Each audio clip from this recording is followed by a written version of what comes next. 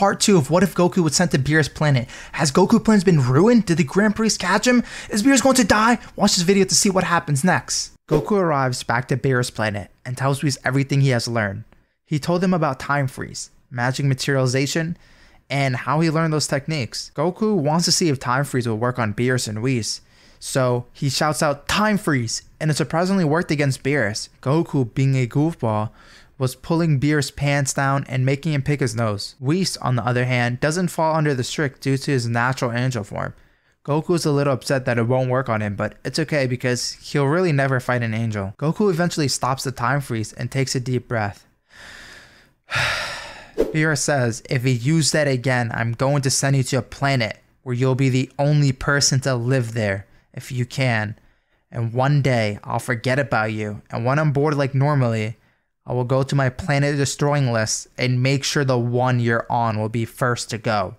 Whis, write that down so I don't forget. The Grand Priest makes an unexpected visit and tells Whis that if he could use Goku. Whis has no clue why his father needs Goku, but does not question him because he knows best. Yes, father, you may take Goku. Goku is terrified because he thinks his new life has been found out. His legs are shaking, his teeth is clacking. Now Goku, stand near me and I will bring you to a special place. They arrive at Zeno's palace. Goku needs to pretend as if he's never seen this area. Goku, you are in the presence of me, the Grand Priest of all universes, and Grand Zeno, the Omni King of all universes. And advice is not to get Grand Zeno mad, because with the blink of an eye, you'll no longer exist. Goku is not too nervous to meet Zeno because he met him in his past life, and they bonded pretty well. The only difference is Goku is significantly younger. But Goku meets Zeno and says, "Hi Grand Zeno, my name is Goku." Grand Zeno replies, "Hey Goku." Goku doesn't know why he is at Zeno's palace, but doesn't really care. "Hey Goku, your hair is pointy." "Zeno, you don't have hair." Goku starts laughing, and Zeno says, "Hey." "Zeno, I'm just kidding. I know people don't have hair and it's normal, like my brother Beerus." Beerus then sneezes and says that Goku's talking about me. "I swear if he does anything stupid, we're dead." Aishinken tells Goku that Zeno needs a friend and you're the perfect match, and I can see you two bonding. Goku in his head says, "Whew. Okay, good. Oh yeah, I'd love to be Zenny's friend." Grand Zeno says, "Zenny? My name is Zeno." "No, Zeno's a nickname for you, little bro." "Oh, do you want to play a game?" "Sure, what game?" "You see these big balls? We play bowling." "Bowling?" Goku's a little afraid because Zeno playing is killing millions. To be my friend, Okie dokie. And? "Okay, Zenny, I have a better game. It's called hide and seek. One of us needs to hide and the other needs to find them. You hide first and I'll find you. I'm counting to 20. You better be in a good spot. 1, 2, 3, 4. Where do I hide? Where do I hide? I don't like this game."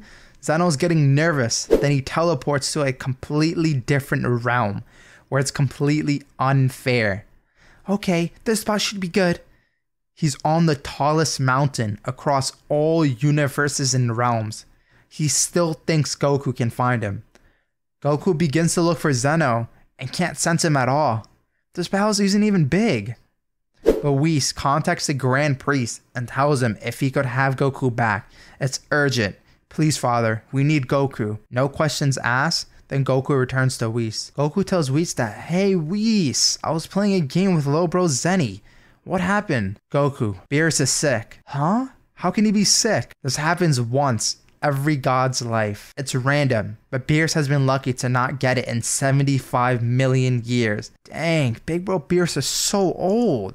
"Goku, I heard that. Watch your mouth." Goku asks, "What should we do?" "You need to go to planet Manji and ask the elder for a herb called Wrath." Goku tells Whis that, "Can't you do it? It'll be way quicker." "I can't. This planet blocks all angels. They are in a territory that is hidden from the rest of the universes. It's going to be very dangerous and I have someone you can take with you. His name is Xerus." "Xerus? Sounds just like Beerus." Even Goku being reborn into a new family, he's still the same and he's oblivious in many ways. This is serious. I'll teleport him to you now. The so-called Beerus is actually Beerus. Whis puts a disguise technique on him so Goku can't tell. This is a test for Goku before he advances to the next stage. Now, they arrive on the secret planet Manji. Hey Beerus, you sound like my big bro Beerus. Stop fooling around. As they roam around the area, they finally come across a village. These people are giants. Excuse me, do you guys have a herb called Wrath? How did you kids get here and why are you so tiny? Are you guys dwarfs? But to answer your question, no. We don't have that herb here. You need to go south for 1 hour. The journey begins and they start walking. Now Beerus and Goku are bonding and they get along pretty well.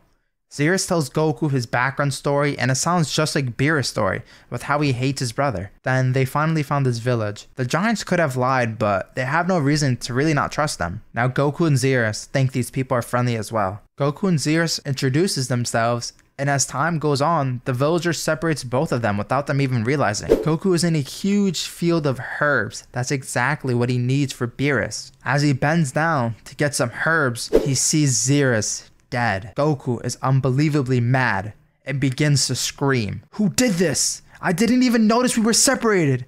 Why would you? Why? Why? He then enters his Super Saiyan form and tells them who did this. They said we all did. That fool is weak and you're next. Goku power level is 150,000. He never wanted to use this against anyone because it would be strange if he unlocked his power at a young age. He yells time freeze and grabs the villagers and submerges them deep, deep down in the ocean. This is how you will suffer for hurting my friend. You imbeciles had no chance of killing me. I knew something was suspicious. Now, I'll destroy this village. Whis then teleports to Goku. Goku is surprised Whis came here because he thought he couldn't. Goku, this was all a test to see how we could get that hidden power out of you. What do you mean we? Doesn't Beerus need a medicine? No, Goku. In fact, Beerus is Beerus. Whis removes the disguise technique from Beerus. Beerus tells Goku that I never knew you had that anger in you to do that. Goku begs Whis to help save those people from dying. It's not too late for them. Whis in an instant saves them. They came out drenched in water. These people are mad because they didn't expect to nearly die. Whis and Beerus, I thought we were going to die. How could you? Beerus replies, you fools. You're lucky my brother spared your lives. Next, Goku, Beerus, and Whis are on a vacation. But this is going to be the first time Whis allows them to enter the angel realm. The Grand Priest has allowed them to enter because they are technically family and it doesn't go against the rules. This is Goku's first vacation from being reborn. And honestly, probably one of his first in general since he trains every day. When they enter the angel realm, they're shocked at how beautiful it is. After Whis takes him to their house, Beerus tells Whis that how could you hide this from me? Your house is gigantic. Goku isn't really interested and wants to train instead. Whis tells Goku that you must not do anything with training. If you do this, then I'll teach you a secret technique. Goku then bothers Beerus. He keeps pulling his tail and patting his head. This will definitely get Beerus mad. The main reason why Goku is provoking Beerus is so he can fight. Goku! Stop before I shave your head completely bald. And Goku thinks about this. Will this give me more power? Beerus is bald. Whis is angry at Beerus and Goku for not taking a break for once. We're leaving.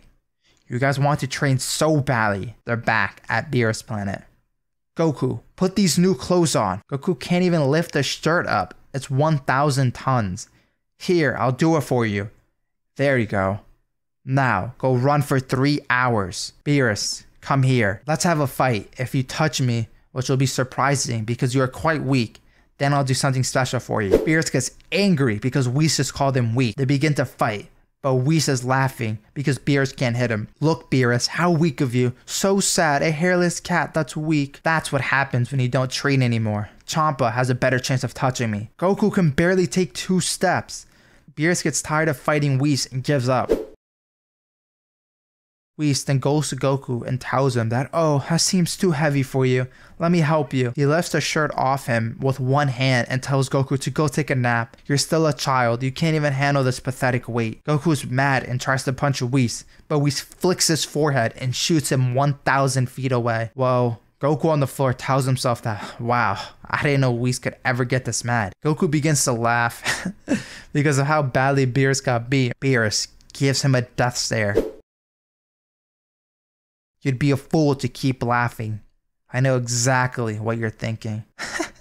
And then Goku begins to run away. Whis, it's hard that I need to take care of a cat and a monkey, but family is family. Yo, that's the end of part 2. If you guys could take a brief second to just drop a like and sub and turn on noties. It takes hours and hours to make these videos. Let me know if you guys want a part 3. Share this video with your friends, blow it up, make it hit the algorithm, and peace out.